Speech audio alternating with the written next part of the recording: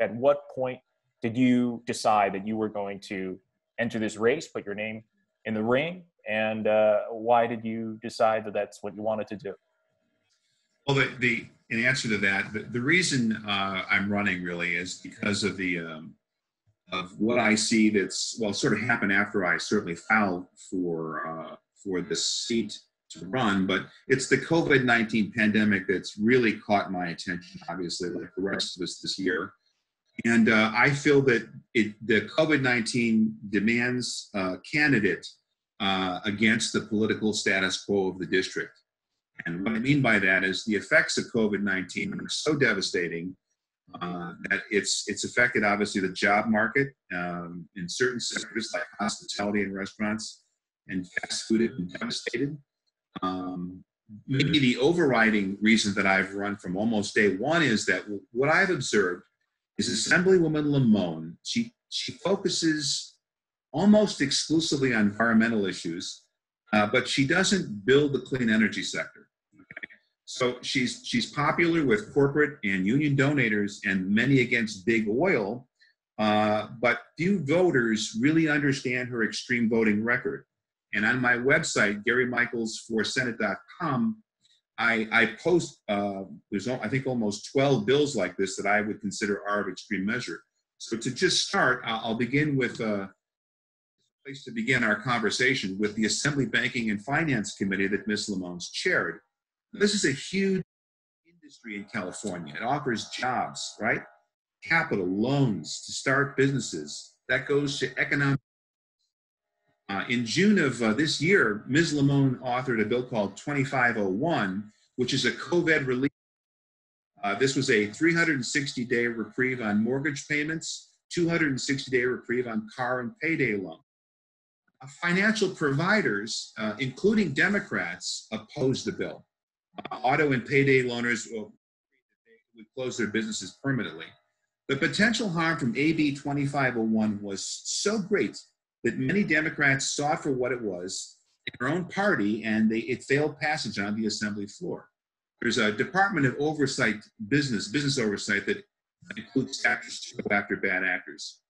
But I raised this point, okay? So this illustrates a very key thing about Ms. Limón.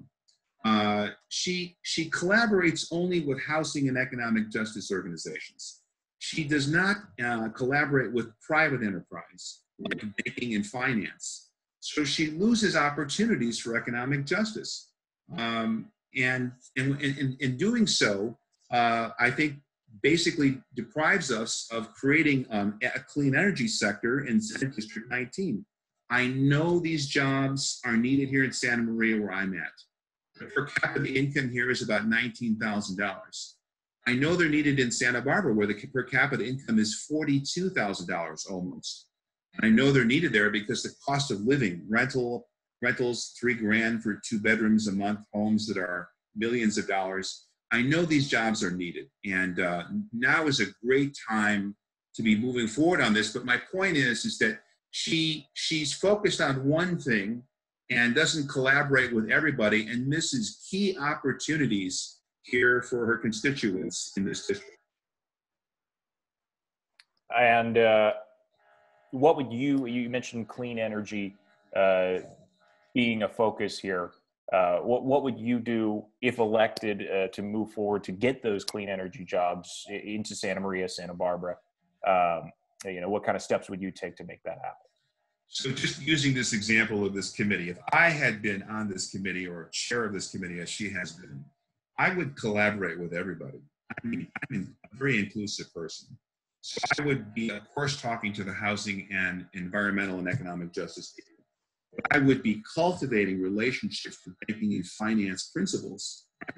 Because those people, that's like the key to creating loans for startup enterprises in the district. So when we talk about the clean energy sector, we're talking about wind and solar and battery and so forth.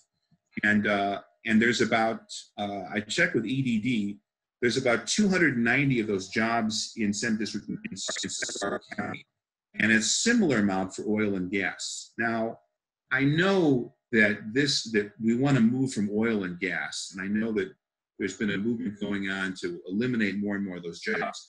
We should have by now doubled or even tripled this clean energy sector to make up for the loss in oil and gas jobs. And the reason why this isn't happening is because we're not engaging with people who could do something about it. And to speak one little bit further about it, I think there needs to be more of a collaborative effort in the whole district when it comes to jobs. I really believe that after the pandemic here, it's going to be a little difficult to get employers to get more jobs into this marketplace here because of it's going to take probably several years for us to finally, ride out the effect of COVID-19. So that means we have to be thinking about developing industries and startups here. And so what I would like to see in places like Oxnard or Santa Maria, where we have a very inexpensive commercial space where you can have warehouses, in Santa Barbara, where it's more expensive, but you have UCSB and City College students who are trained for these kinds of jobs, these environmental jobs, for internet type businesses. So you have a trained workforce. In Santa Maria, we don't even have a baccalaureate program here.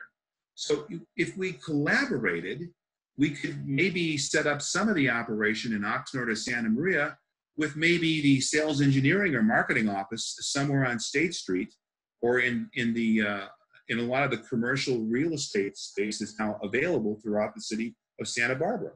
So, and by the way, that builds off of a model that was back in 2006 and 2008. Sacramento passed legislation that attempted to align transportation and housing.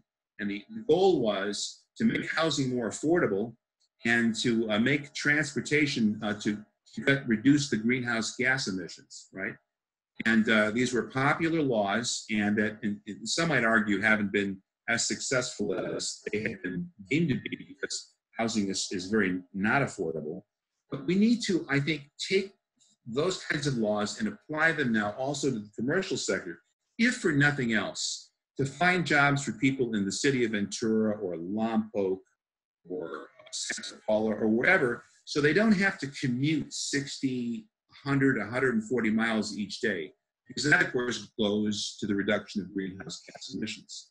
Anyway, so I'm thinking collaboratively here about doing, we have a major problem with affordability in California, and especially where we're at here. The poverty rate, I think the last time I looked in Santa Barbara was, I think, 12 or 13%. In Santa Maria, it's almost 19%. That's because of how expensive it is to live here. I've seen so little done about these matters in the 15 years that I've lived in Santa Maria that I've come to the conclusion that people in Sacramento don't have any idea how to do it. The only time I've seen the poverty numbers dip a little is during bumps in the Obama and Trump economies. But as far as California has gone, I've seen them do nothing, which leads me to believe they have no ideas. So I want to fight poverty here. I want to collaborate with justice organizations, with private industry, with banks and finance, with smart people who are doing microgrids, battery development, and find ways to get more jobs into this district. And you mentioned COVID-19 and jobs right off the bat. Do you feel, what is in your mind, it's hard to point to one at times, but what is the most pressing issue right now that the district is facing? Is it affordability because of lack of jobs locally? Is it the effects of COVID-19? What do you think is? Well, I think the most pressing thing right now with an 11 or 12 or 13% unemployment rate would be wages and jobs, basically. And doing what you can to either restore the sectors that have been most devastated, and we know them to be, State Street business is really down. We know restaurants are down. We know hotels that are business hotels or hotels that are UCSB are down, meaning that their business is off. People have been furloughed. They're not getting their jobs back. There's been permanent layoffs. I think in terms of the priority, where there's the permanent layoff and the industry sectors hardest hit are the ones that require attention first. What would you do if elected to take steps to address those industries that have been hit the hardest, the hotels, and tourism sectors as well that have been affected most by the pandemic. What are some of your ideas to try to stem that tide? Sure. So just as an example, and I have this on my website under Highway 101 Tech. So Bob Tuller is with Radius Commercial, and they produced a webinar a few weeks ago. And Ryan, I learned there that the retail vacancy rate on Santa Barbara streets somewhere between 12 to 18%. And there's some concern that it could go north of 20%. And experts in the commercial real estate business say that if it goes beyond 20%, it will take 5 years to recover. They also mentioned during this webinar that Santa Barbara office space volume is down 47%. And the commercial realtors commented they haven't seen that since 2009. There's been talk that Macy's may convert its second and third floors into office space. So look, Santa Barbara already has high-tech companies. You have Amazon, Invico, Green Hills Software, Zoom Video, Well Health, and so forth are in the Santa Barbara area. I think, well, you asked me what I would do. I would author bills to incentivize tech companies to come to Santa Barbara, as well as Santa Maria and Oxnard. I would basically build on the Highway Tech 101 relocation that's already been in motion now for a few years. And then I would collaborate with other senators to encourage more clean energy businesses and environmental startups to move into these unleased office space, and along the lines of what I've already mentioned to you, which is to try to do something district-wide if at all possible. I mean, just to put it in another way, you know, in Santa Maria where I'm at, and the poverty rate's almost 19%, right? There's been really no effort ever done to try to alleviate that by job growth. And I know that there have been we can bear with me, there's other people who've done this, and with some degree of success of plugging in the poverty stricken into the digital economy. In fact, as I'm looking for a name, and that is, of course, none other than Leela Jana, who was an Indian immigrant, and she was raised in Los Angeles. So she created a company. She believed that dignified work should be available for everyone. She created a company that hired workers in impoverished areas. She plugged them into the digital economy. So we should be doing the same thing like that in Oxnard and Santa Maria and elsewhere in this district. We could plug them in and do a variety of clean energy type jobs with electricity, grids, wind turbines, and so forth. I would be sponsoring bills really focused at that. I would like to see the leadership for these kind of businesses coming out of the USCSB Environmental Services Studies area. The people there are trained to do these sorts of things, and then we collaborate to get businesses started up here in Santa Maria and Oxnard and elsewhere. This is another. Based on your specific experience, that some people may not know, what in your background makes you the best candidate to be able to deliver and help address these problems that you've already brought up about the poverty, the lack of jobs, and the economy that has obviously seen such a swoon since the pandemic really took hold? Sure. Well, I have my own business, and I've had it for 6 years. I'm the managing partner of Summa Solutions. So this is a telecommunications agency dedicated to helping businesses in K-12 schools contract with fiber carriers. It provides managed VoIP services, a plethora of telecom services for schools and businesses. And I have a sister company known as Summa E-Rate Solutions, which provides the E-Rate discount. It provides consulting services to get E-Rate discounts for K-12 schools. So a little bit about me. So I came to Santa Maria in 2005. I launched Comcast's coaxial and fiber business services operation in Northern County. I essentially have had two careers. One is one that you're in, which is broadcasting and cable, and the other is telecommunications. I held managerial marketing and administrative jobs, which require organizational skill. I've also had entrepreneurial jobs, which require risk-taking, creativity, and lateral thinking. And I also trained in public and nonprofit accounting And I've also had independent and corporate marketing experience to the local, state, and federal governments and private and public schools. So because I've been in business, I obviously understand what it takes to succeed and to provide a quality service. And it allows me to identify and empathize with those who deal with unexpected circumstances. I deal with that all the time. How do you weigh the balance each voter kind of has differently in their head when voting for a candidate, having the experience in a California state legislature, for example, as Monique Limon does, or versus the advantages or disadvantages of being an outsider and taking a fresh perspective in? Where do you weigh yourself as someone coming from a different experience than someone who may have held a similar office? That's a very great question. And, I'm a businessman, and I'm not in the habit of bad-mouthing people or speaking poorly of them in any way. That's not a positive way of doing business. But I really think the program you're doing here is very important because the voters need to know that Ms. Limon, notwithstanding that she has 4 years of experience in the Assembly, she has an extreme voting record. I mean, far, far to the left of the district, and I believe the district is a progressive district, by and large, majority progressive.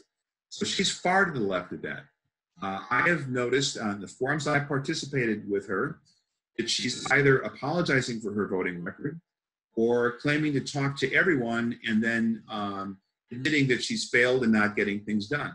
I've already pointed out that I think the issue is she's an extreme idealist, and because of that, into her idealism, the way she thinks things should be, she doesn't include stakeholders like private enterprise, like insurance companies, like banking and finance committees. So she misses key opportunities to collaborate with people that could really move jobs, wages, and affordability in our district. I think she's bought and paid for by the unions, I have to say. I think she gets $167,000 of contributions from them, and I think her total contributions range in the neighborhood of $700,000 to $800,000. So you see that because of that, even to the detriment of others, she's voted for AB5, which extends employee classification status to gig workers. One that you might not know about is she's also voted for AB 890, which is the nurse practitioner's scope of practice.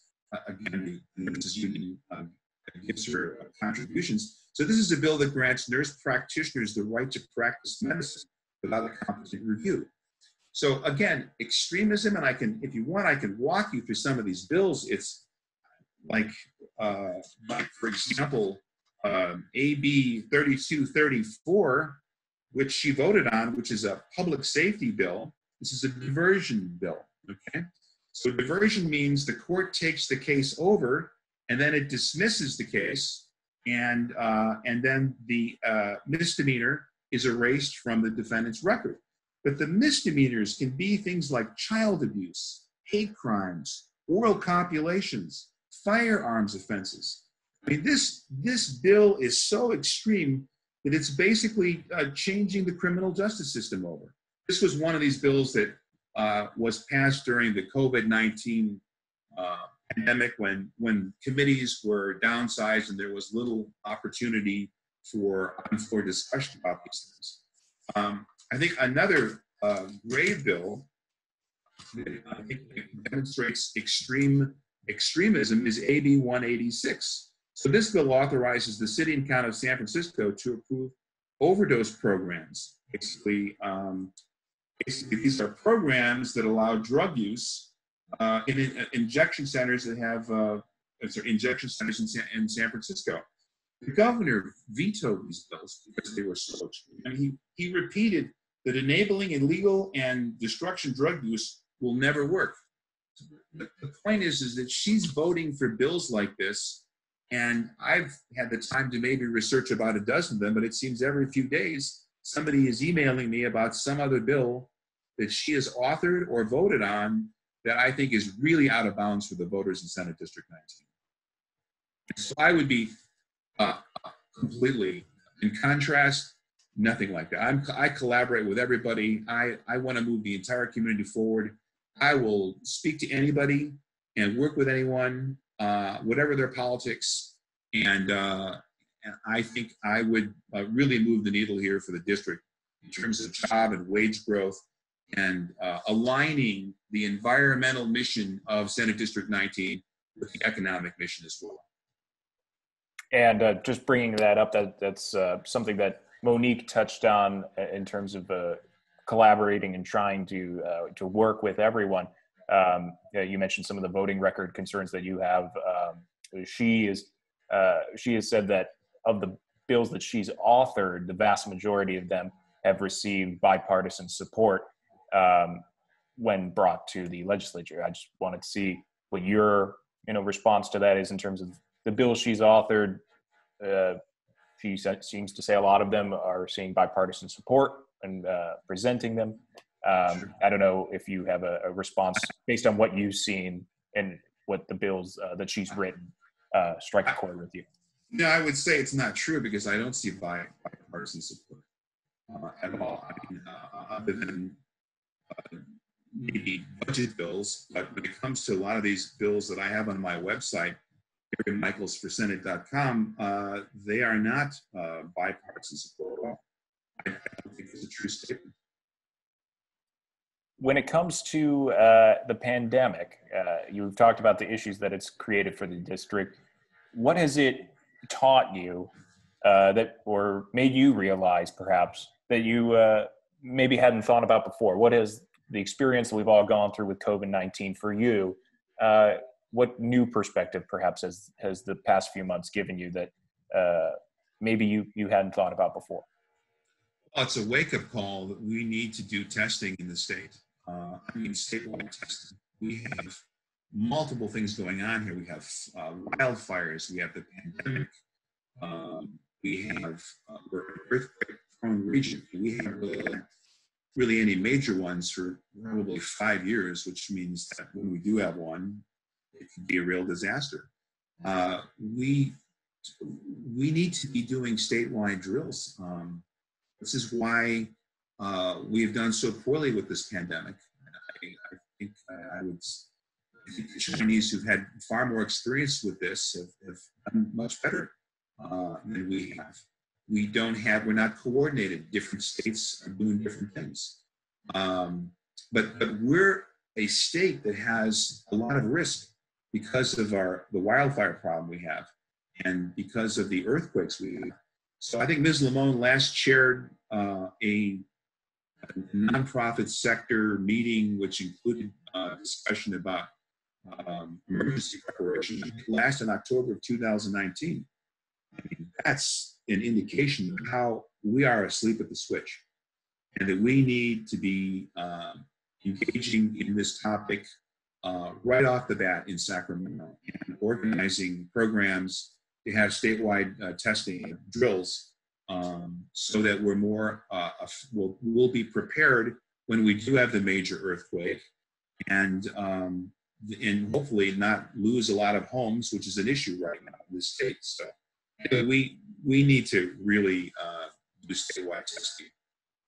So when you're saying testing and drills, the drills you're referring to earthquakes, statewide drills for earthquakes, and for testing you're referring to COVID testing. Is that right? Could you just clarify? I think there needs to be some kind of legislation that really creates, and we have to prepare for pretty much anything. Obviously, if kids are regularly going through drills in their classroom for earthquake preparation or whatever, then when it finally happens, the damage is not as, they're prepared for it, basically.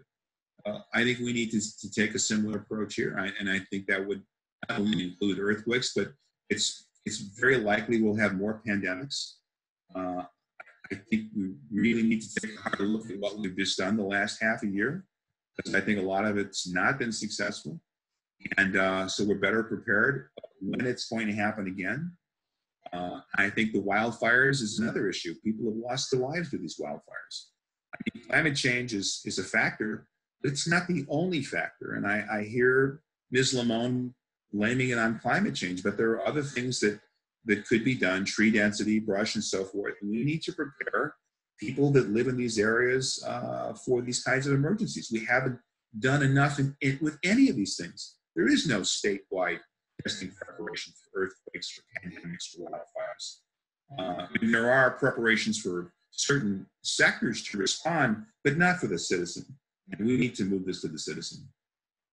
I'll quickly go to the wildfires point for just a moment because you brought it up. I talked to firefighters about it not long ago, about the problem obviously getting worse, and we're seeing that problem stick with us. And you mentioned some things that we could perhaps do to alleviate them in the future. What, in terms of thinning forests or things of that nature, what are some of the things that you would try to move forward if elected to perhaps change this string of wildfires seemingly only getting worse in the past 5 to 10 years? Sure. A few things like we've already discussed. So I would have some kind of drill preparation. I've already mentioned that I think that certainly addressing tree density and also the brush that we have in many areas is too thick. I think, what else could I say? I would say that we need to do more home hardening. So we have to actually prepare homes where they're better prepared for fires. There's really very little, if anything, that's competitive. Sacramento has, various senators or assembly members have authored bills that have gone nowhere. Gavin Newsom, the governor, had talked about providing, I think, $1 billion for this program when he first ran for office in 2018. Nothing has come of it. It's a key area, especially if we're going to be building homes in risky areas. There should be some sort of home hardening protocol. And Ms. Lamone, I think, dishonestly authored a bill called AB 2367, which was a property insurance wildfire bill. And what this did basically was it created the idea of a task force that would create home hardening standards. And then there was no date of when that would occur. That could occur next year, for 3 years. But the insurance companies would be on the hook to accept all homeowner policies, regardless of whatever the commission of the task force decides. So that is puts the risk on the insurance companies. And we're already in a state where we have not priced in the risk of climate change. Insurance companies haven't been permitted that. So they're having a hard time making a profit. I think in 2017, the fires were so bad they lost all of their profit in 10 years. So our citizens are at risk here because we're not really properly dealing with this situation, and I'm afraid we're going to see more property loss and more lives lost if we sit idly and don't pass the required legislation. When you alluded to it with the pandemic, you think that we should be we should have been more prepared before this one, and that we should be more prepared for those in the future. In terms of after it started, from March until now, when things started, when we started responding and reacting to it, locally, what have you seen that you wish were different in terms of how we reacted, politicians and governments locally reacted to the COVID crisis, that you would have done differently, or that you would do differently if you were elected moving forward? Yeah, I think on that, I would say there's been, I believe in the mask, and I don't think that's been properly enforced. I know where I live in San Diego, I see people about them. Up in Pismo Beach and really off of the county, some people wear it, some don't.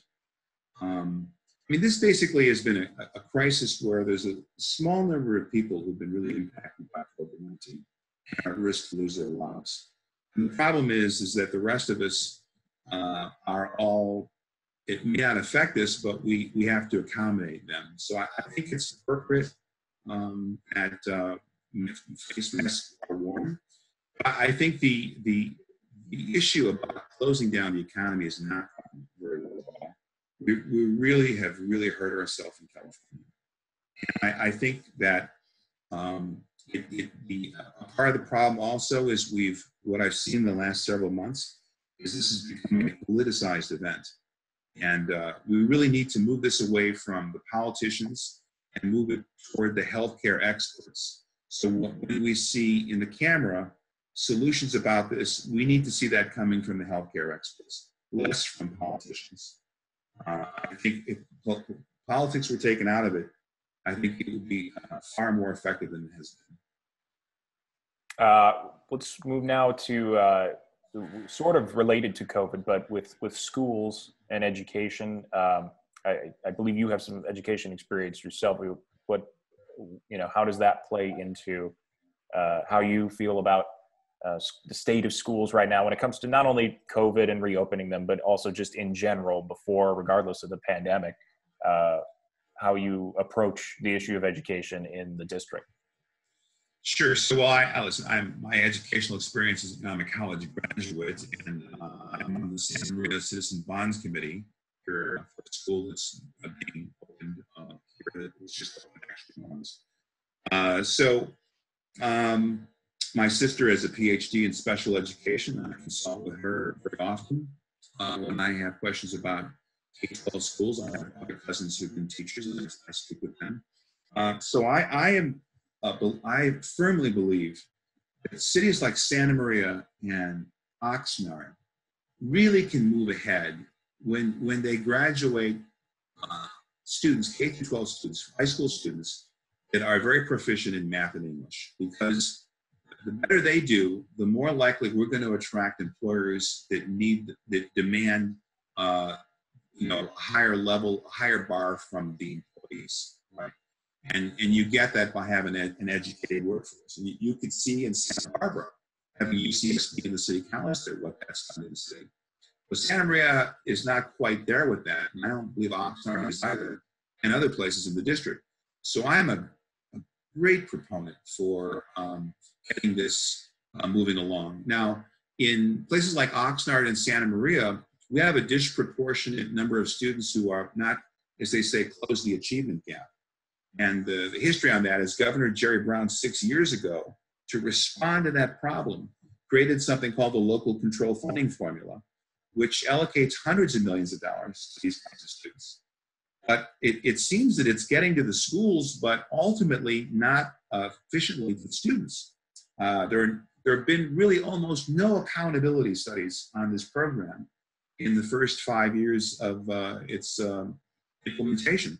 But now we're starting to see that we're learning that they're hiring teachers at these schools, but they don't have a lot of experience. And so students are not getting the grades they should be getting. They're not getting enough attention. And now in the COVID-19 world, where we're moving the classroom, we moved it from in-person to online, right? So they're working out of their homes. So if you're a student that's already not been succeeding in the classroom, how is that going to work for you if it's not going to be in your house on the internet? But the answer is it's not. And one of the really travesties I've seen done by Ms. Lamone is she voted for SB 98, which basically funded our K-12 schools. This happened at the end of June of this year. But it took away money for home study and independent type charters. Now, why is that important? Because if you're a student that's not doing very well, then you need special attention to get you up to par, to get you to where you're competitive with your class and your peers. And these kinds of charter programs, these kinds of independent study programs are the answer to that. But instead what's happened is we've gone to the status quo and providing money for teachers to learn how to do distance learning and not addressing those students that are struggling. And unfortunately, in like Oxnard, for example, Oxnard High School, when we look at the state assessment scores, less than 1 in 5 are passing the math test there. I can't remember what on English, it's something like 30 or 40% pass. It's far, far from what's needed. There's no way we're going to be able to convince tech companies that are now coming to this part of the country because Silicon Valley is either too expensive or just not working out for them. We can get them in Santa Barbara. We're going to have a hard time convincing them to come to Santa Maria and Oxnard if we don't get the workforce there that are capable of accommodating these kinds of jobs. So this is a very, very important thing. It goes to the economic justice of these communities. It's really key. And it's a very big issue with me. And I want to see the answer is more accountability with these programs, because there's been virtually no accountability. And listen, I'm not throwing public education over the, over here, under the bus, so to speak. I'm someone that went to public education, went through public schools. I know they can work. I know they can work here in Santa Maria where I live, but they're not working for enough students. And that needs to be corrected. That needs to be corrected now. Looking back at this seat and Hannah-Beth Jackson's tenure over the last 2 terms, what is your takeaway from that time? What would you do differently if you were elected compared to what this district has seen over the past 8 years? Well, that's actually another reason why I'm running, since you brought it up. Probably as a landmark in Santa Maria here is the DMV. Okay, so I came to Santa Maria in 2005. They were talking then about changing it because it was built in the 60s and first used in 1970. In 1970, the population of Santa Maria was less than 33,000. Now it's more than 107,000. So this building is so out of date. Every day when it's open, lines of people are spilling outside of it. And we're told now that a new DMV will be built next year, but we still have no firm dates. So I bring this up to make a point. That point is the fact that that obsolete building has been sitting there for so long makes a statement about Santa Barbara-based Hannah-Beth Jackson. I don't think she prioritizes Santa Maria at all. I have knowledge that she does not speak to the many, if not all, of the locally elected leaders here. She comes here and she does presentations.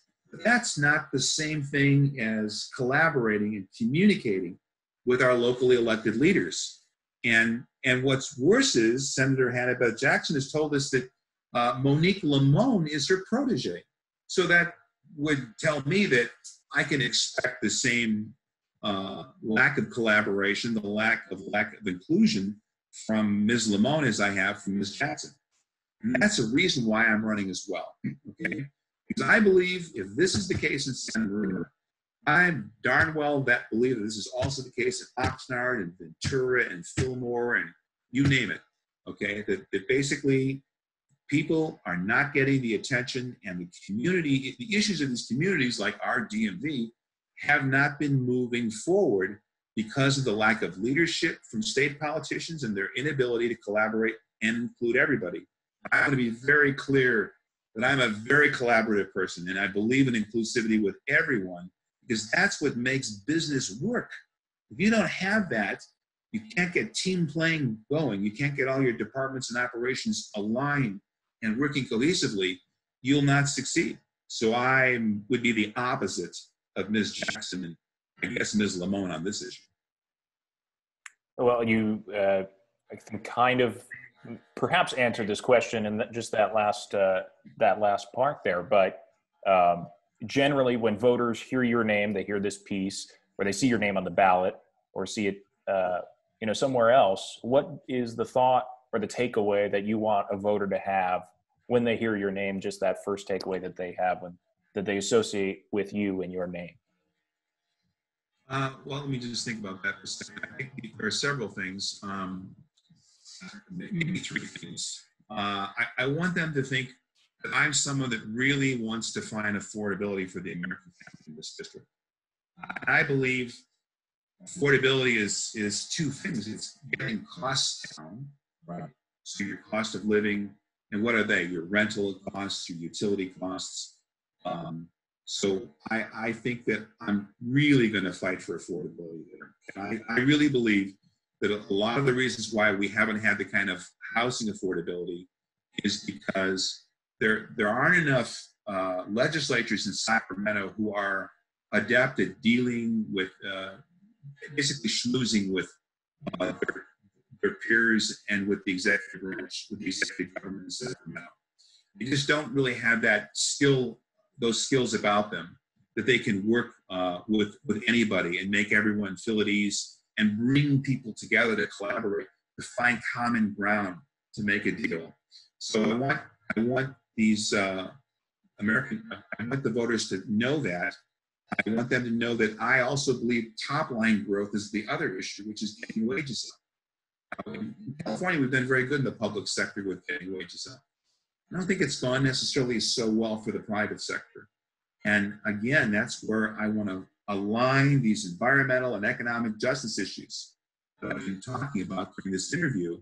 So we start getting jobs in here that are higher wage jobs, which makes it possible for a student that's at UCSB or the City College there that wants to stay in the market, but haven't been able to because they couldn't find a job. Well, now they'll be able to find that job. Where it makes it possible where the cost of living or the per capita income in Oxnard at $22,000, which is too low, considering how near it is to the Los Angeles area, we can get that per capita income up maybe $2,000, $3,000, $4,000. And likewise, the same here in Santa Maria, where the per capita income is $19,000. So I want them to know these issues, and I want them to understand, I'll just leave it at this, that if you elect me, I will be directly communicating with all the local jurisdictions, all the local leaders, the city council, the mayors. I'm going to support their needs, move their needs forward. I want to basically make contact with these people, with these council members every month. My team will do this.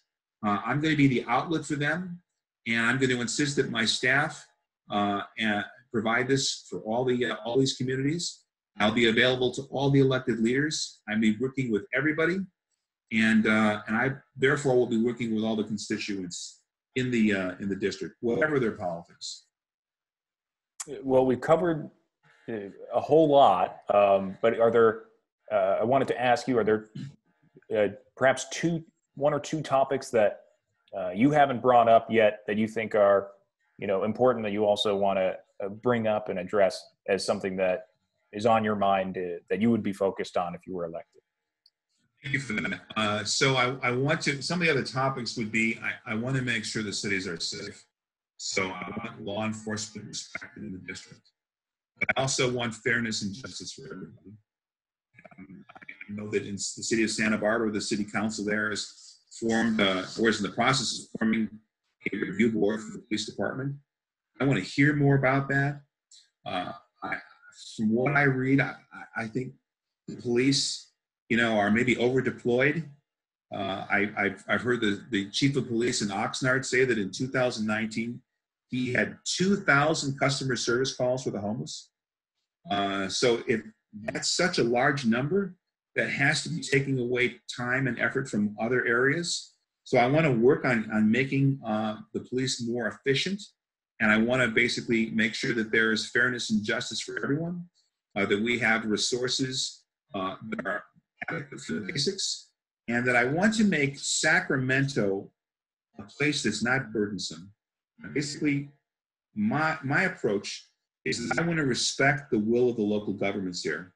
And I don't want voters to feel that Sacramento isn't working for them and it's burdensome. That they have no one that they really can talk to about what's going on there, because I am all about communication. And if I were to become senator, if the voters would elect me to this very important role, I would make that my business to have ongoing communications using all the technology we have today, from town halls to blogs and everything else. I'm going to make communication a very key thing, because I would like to see not only change occur here in Senate District 19, but I think given the amount of people that we have here that are smart and talented and that are committed to making positive change to the state, that we should take to our cities, we should take this and basically turn it into a movement to really make some positive changes throughout California. And the state needs this now more than ever before. Given the multitude of problems that we are facing, we need action, we need collaboration, and we need to find common ground with each other. And anyway, that is what I stand for. I guess I'll just leave you with one last opportunity. If there's something that anything that you haven't said yet that you think is important, or kind of a lasting message to voters. You've touched on it several times, of course, but just wanted to kind of leave it open. The last thing would be, sorry, Ryan, you brought it up before. I mean, I'm obviously running against. I feel like I'm, frankly, in the 1984 Apple commercial, where I'm trying to break conformity with running up against Assemblywoman Aletha Limon, because when you have donors, corporate donors, union donors giving her $700,000-800,000, I'm some small businessman in Santa Maria that has something to go up against, and she obviously has been in the assembly for 4 years. But I will point out to the voters, as I've said early on, that her record is very extreme. Okay, there's plenty of bills. Please go to GaryMichaelsForSenate.com and read about how many of these bills are that she has either authored or voted for that I think are really out of step with this community, and that we see time and time again that she does not collaborate with private enterprise, with banking and finance. She excludes certain stakeholders.